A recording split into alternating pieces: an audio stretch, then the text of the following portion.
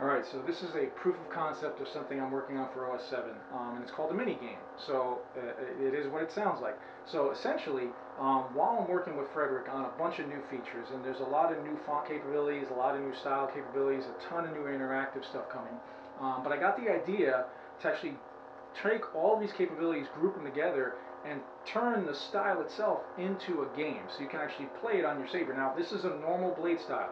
There's a layer that runs the mini game, and that mini game can be built any way we want. So we can change the controls, the scoring, the win, loss, all the sounds that happen, and the steps in it, and that's all style code.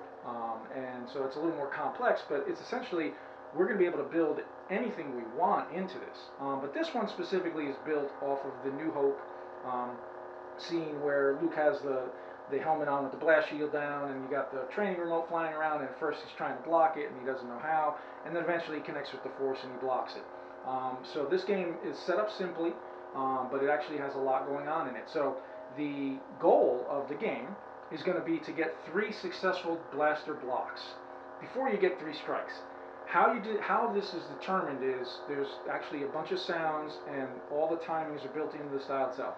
So when you go into the game, there's going to be a starting dialogue between Luke and Obi-Wan, but then you're listening for the hissing sound. So there's a hissing sound of the remote moving from the film.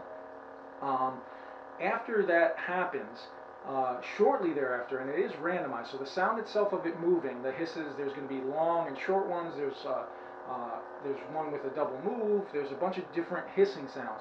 That's just to get you ready. Right after that, there's a blast sound, and the blast sound is different from the hissing sound. You're learning to differentiate the blast sound. As soon as that blast sound happens, you have to react immediately with a very quick movement of your blade to deflect it.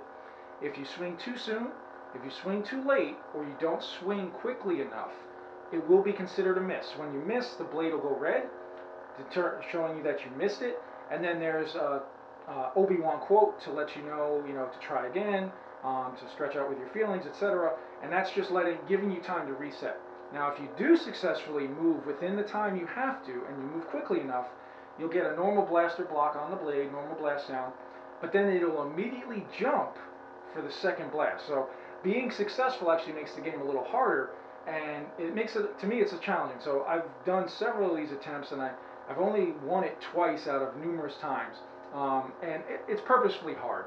We can make it easier, we can extend the timings technically, but I like it being challenging because there is actually a prize in it. So this game is set up so that if you're successful in the mini game, you actually unlock a new blade style. So this is a very basic blue with a subtle rotoscope. I have a kind of blue-silver style with a hyper-responsive rotoscope built in, and that is only accessible if you complete the mini game successfully. I'm going to let you hear the sounds up close. So there is a difference in the sounds. There's a hissing sound, which is the remote moving. That's not what you're reacting to. You're reacting to the blast sound, which is a quick blast sound. If you don't react quickly enough, the blade will go red. So the first time around, I'm going to purposely fail. Second time around, I still might fail because it is challenging. But let me get closer so you can hear it. So we'll go into the game. This goes into the game using force effect, but everything's editable. How the game works, how you trigger it, what happens during it, all of it will be, it's just style code. You'll be able to change it up. But so I'll let it run once with a failure so you can see what's happening and hear what's happening. So you're going to hear Obi-Wan and Luke, then you'll hear the remote start and you'll hear the movement. So it's the hiss. And then at some point after the hiss, there's a blast sound. It is different. In person, you're going to learn to differentiate that sound. That's when you have to react, and you have to react quickly in order to be successful. And it's basically a reaction game. You have to increase your reaction time to that sound in order to win. With the blast shield down, I can't even see. How am I supposed to fight? Your eyes can deceive you. Don't trust them. So that second sound, a Jedi can feel the Force flowing through him. And now it's going to go right away into the next movement, and I failed. Stretch out with your feet. I'm going to try to time this one. Alright, I caught that one. 2 to 2. I failed. I suggest you try it again, Luke. This time, let go So, and then the blade goes normal. So you basically hit your third strike, you're out, but you can do it as many times as you want. So giving away 2 strikes, and this is challenging already, so I'm going to try to get this. Now, I'm going to give it 3 or 4 tries because it takes a second for you to get used to that quick movement. I also have a limited space here because you do have to move quickly, so I don't want to hit anything, so I'm also kind of causing myself to fail. And I don't want to make it easier. I want this to be a challenge, so here we go. With the blast shield down, I can't even see. How am I supposed to fight? Your eyes can deceive you. Don't trust them.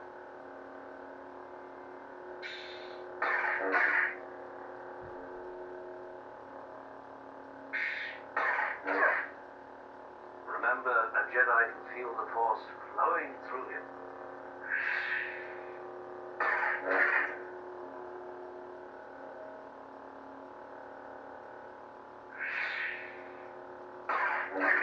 Got it. You've taken your first step into a larger world.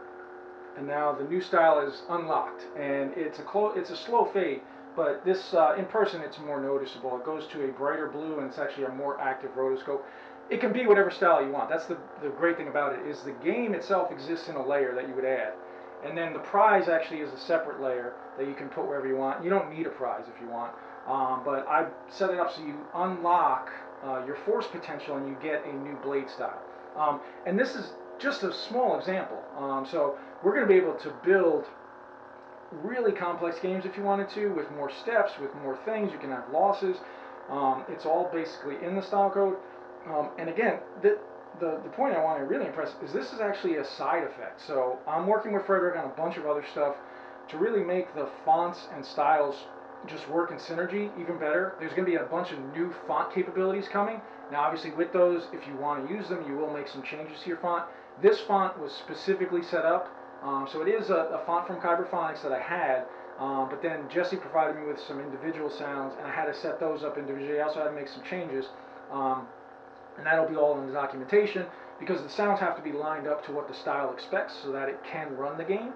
But then the game just runs whenever you want it. So, and you can do it as many times as you want. As I said, unlocking is only active while the preset is active. So if I turn it off and turn it back on, I keep my unlocked blade.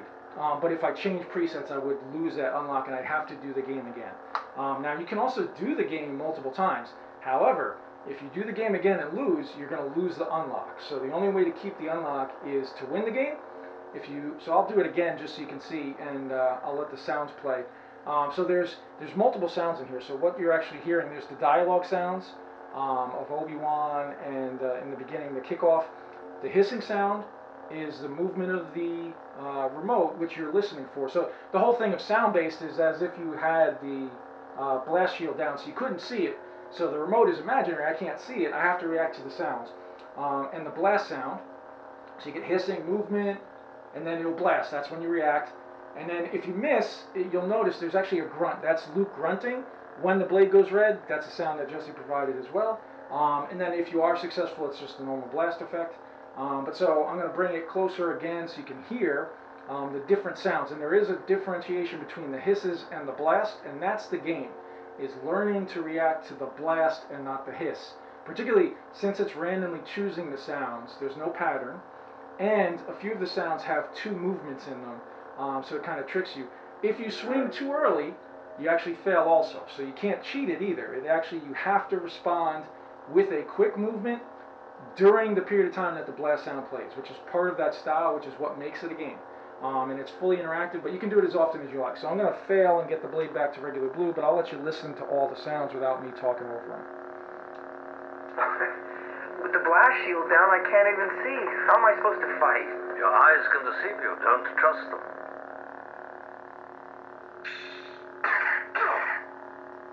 Remember, a Jedi can feel the Force flowing through him. Stretch out with your feelings. I suggest you try it again, Luke. This time, let go your conscious self and act on instinct. So I failed, and now the blade is back to that very subtle, darker blue blade. So in order to unlock that, other style, I would have to do the game again.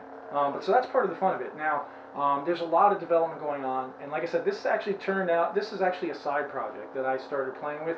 I had the idea for a little while, but as we've been working on the different pieces for OS 7, it kind of all came together. So this is using a lot of new capabilities mixed with some of the OS 6 stuff.